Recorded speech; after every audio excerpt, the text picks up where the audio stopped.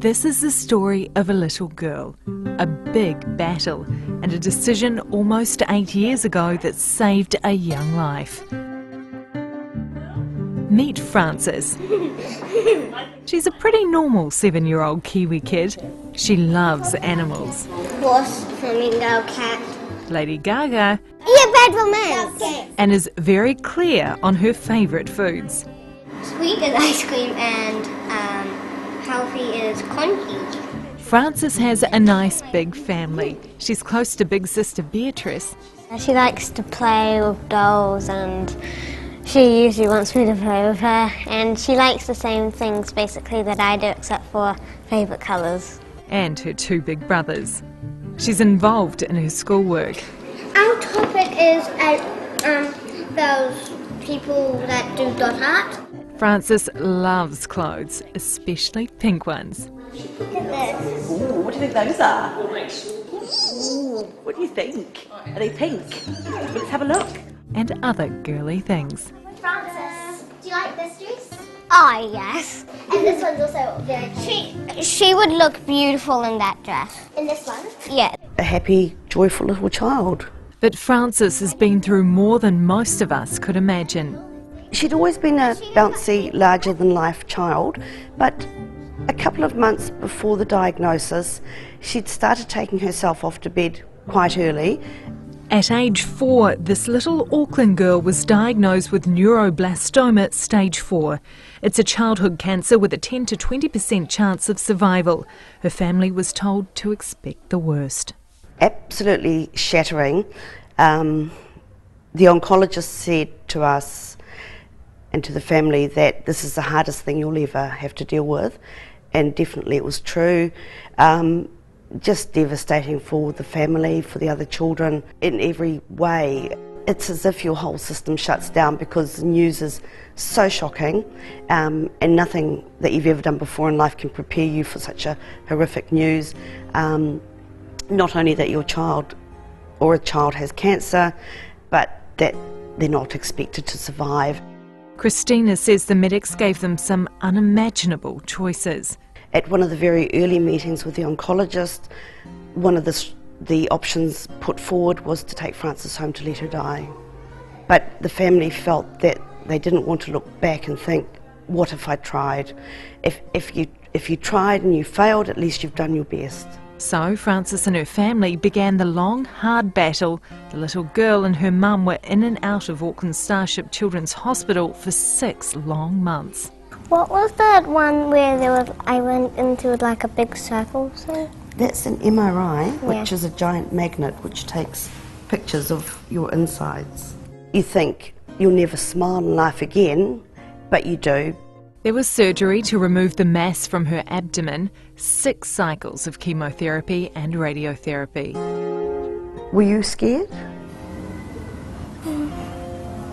No.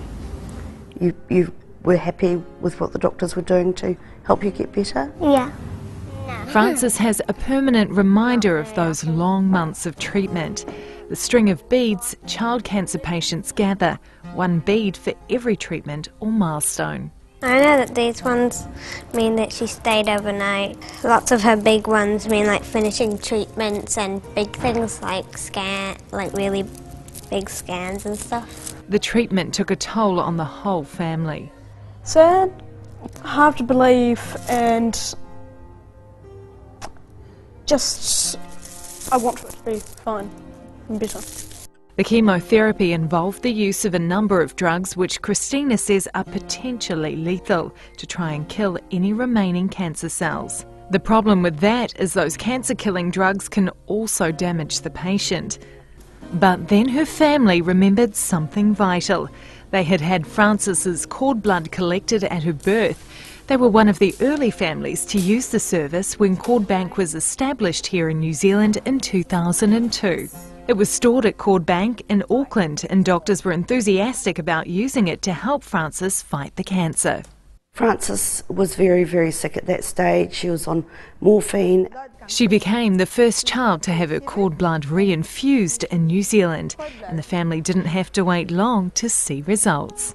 It takes a while before you know if they're really going to make it, but probably within a week or so, you could say that she'd reached a turning point that, you know, she was going to come through. There haven't been very many neuroblastoma stage 4 children in New Zealand who have survived. She has survived and she's defied the medical predictions, and really the only thing that's different in her treatment compared to the other children who've died is the cord blood. And privately I've heard that medical staff consider Frances to be a miracle. I remember going out of the hospital and some of the nurses were like throwing petals. The family is certain having Frances's cord blood collected and stored played a vital part in her recovery. It was obviously completely the right decision. It's a little bit like a fire insurance policy on your house. It's very, very unlikely that your house would ever burn down, but you wouldn't quibble about paying for that. And Christina says the future holds all sorts of hope. And as scientific developments come along, there could be all sorts of unforeseen uses. Having that cord blood really was a ray of light. Frances is now technically in remission, a welcome diagnosis that the family thought might never come. Happy and excited that now we could do like real stuff together instead of having her have to go into hospital. And Frances herself sums it all up in a heartbreakingly simple way. I was happy that I didn't die and I could stay with my family. We were very happy about that too. Yeah. Yeah. If I died, you would just have like a little time with me and then, yeah. That would be very, very sad. Yeah.